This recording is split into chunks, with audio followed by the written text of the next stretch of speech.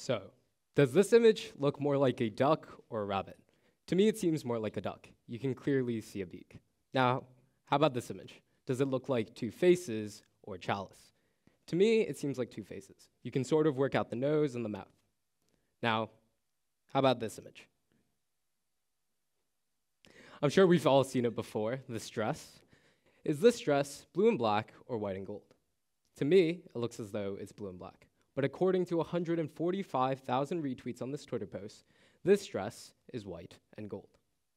So let's look at these tweets. Bob3000 says, if you don't think this dress is white and gold, then you are blind. And Miles Hates Alien says, you are dumb. It's blue and black. So I'm sure we've all seen this dress before. And I'm sure we've all debated what color this dress is. But that's not what I want to be addressing about today. Rather, what I hope to address is how this one image is causing so much disagreement and animosity. How come people can see the exact same image but come to completely different conclusions? So on this idea, I began to wonder, why do we turn to certain absolute disciplines like science rather than the more muddy ones like philosophy? Why do we hate the unknown and embrace the comforting truths? I love philosophy, the myriad of arguments, the back and forth. What's the most ethical thing to do? Does God exist? Is the mind separate from the brain, or is the brain the mind? But I'm sure many of you in the audience think that this is a worthless subject. And to be honest, my parents would probably agree. However, you guys may also think that philosophy is something that's not useful. People will end up jobless, homeless, probably muttering on the streets completely useless arguments to unanswerable questions that don't even need to be answered in the first place. And I understand why you may think this. Having parents who are business-minded that see the world in economics and numbers, I grew up having no interest in the things that did not give the hard truths, the hard answers. I thought truth and the world were founded on the empirical, objective facts of science. So let's test this objectivity. We've all been in science class hearing our teachers ramble on about atoms, protons, or electrons. But have you ever seen an atom, an electron, or a proton? The answer is no. So then how do we know that they exist? Well, we know that they exist because we set up experiments based on assumptions that we make that are inherently by nature subjective.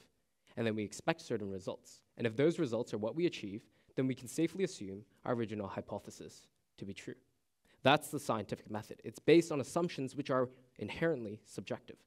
Our supposedly objective facts are actually subjective. And we've seen this time and time again throughout history. Isaac Newton, one of the greatest minds in the history of humanity, thought gravity was a force. And the proof is simple. That's why the apple falls off the tree, hits Newton on the head, and falls on the ground. It seems almost intuitive, almost incomprehensible for that not to be the case. But then Einstein came along and saw gravity in a completely different way. He rather saw it as distortions in space and time, like this image behind me. And after much scientific advancement, we were able to prove Einstein right and disprove Newton. The objective fact of gravity was originally wrong. Science is not as objective as we'd like to think. And so I hope this illustrates the fact that science is subjective. As my physics teacher says, physics is all about reconstructing the surroundings and breaking them down into easy, sizable chunks, and understanding the flaws within your intuitions. Or I guess in other words, science can just be the act of embracing and playing around with ambiguity, deducing these scientific models from our world and seeing what we can make the most utility out of, and deriving what is most useful. So I hope you can do the same reconstruction of your brains, just as a scientist or just as a philosopher, and see the world for its subjectivity. So then if this is the case, then why is it so apparent that science is useful and philosophy is not? Why is it so obvious that science has real-world effects and not philosophy? Well, the common answer is philosophy never comes to one true answer. But I'd argue that's exactly where the power lies. Rather, what is problematic is trying to find objective truths where they don't exist. So let's illustrate this in a thought experiment, a classic that us philosophers love. So I really want the new PS5, and my friend has the new PS5. Should I steal the PS5? Well, the obvious answer is no, for two reasons. Firstly, I'd be betraying his trust. But secondly, if I logically think about it, if I steal the PS5, then I think it's okay for anyone to steal. And if that's the case, then the whole world would descend into anarchy. And so then, I must think that rules and certain actions have inherent morality. And in philosophical terms, that would make me a deontologist. I think the rules are the most important. But as I've shown, the world is not so clear-cut. It's ambiguous, it's muddy. And so let's look at another classical moral dilemma. If I need to steal from a wealthy person in order to feed my dying child, what should I do? You see, now it becomes more unclear. It's more subjective. Stealing might not be as bad as I once thought. Rather, I might think that the outcomes are what matter. So then, in philosophical terms, I'd be a utilitarian. What matters most is the outcomes. So now, I have two very good ethical theories. What should I do? Should I be a deontologist, or should I be a utilitarian? Which ethical system will give me the right answer? And I think this illustrates perfectly why many people think philosophy is useless. They think that there are two answers to one question, and that seems incomprehensible because we are uncomfortable with the fact of embracing ambiguity. The truth is, both of these ethical theories are correct. The world is such an ambiguous place, which is why we have so many different scientific models, just as we have multiple ethical models. And that isn't a bad thing. It simply means that we have a huge repertoire of ethical systems to look into. For example, just as a physicist picks the best scientific model given the current situation, or just as a mathematician picks the best equation to solve a certain problem, philosophers have this huge repertoire of ethical systems to dive into.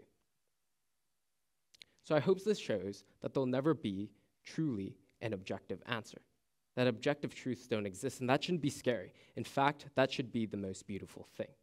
There are no objective truths in our subjective world.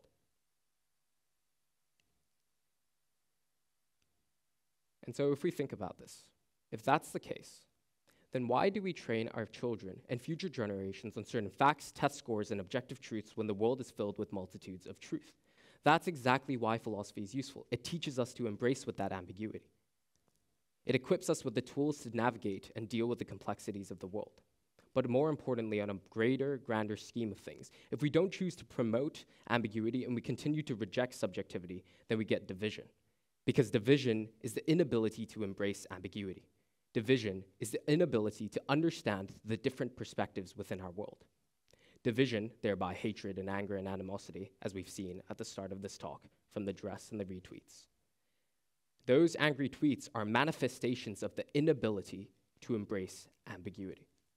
Just because I think this dress is blue and black and not white and gold does not mean I should insult you, discriminate you, or hate you. Einstein thought differently to Newton, and from that we got a more comprehensive worldview of gravity. And who's to say that Einstein is not wrong either? You see, ambiguity does not mean that there are no right answers, but it also does not mean that all the answers are correct either. It simply means that there are differing views and perspectives that can coexist in our subjective world. So I urge us to embrace ambiguity so that we can escape this hatred, escape this anger, and escape this division. And hopefully, by doing so, by embracing ambiguity and opening our arms to subjectivity, we can see the world for the multi-dimensional power it holds. Thank you.